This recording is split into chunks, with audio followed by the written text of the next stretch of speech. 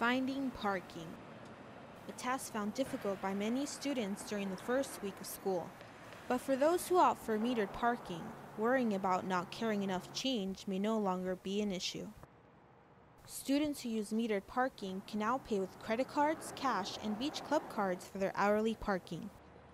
CSULB Parking and Transportation is replacing coin-operated meters with Luke paystations throughout campus.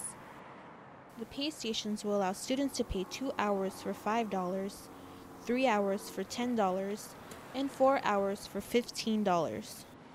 It's expensive, I will say. It's expensive, but if you're only needing an hour or so, it's not as bad as, I used to pay $4 or so for the entire day, and then I would have to use the shuttle or walk quite a ways.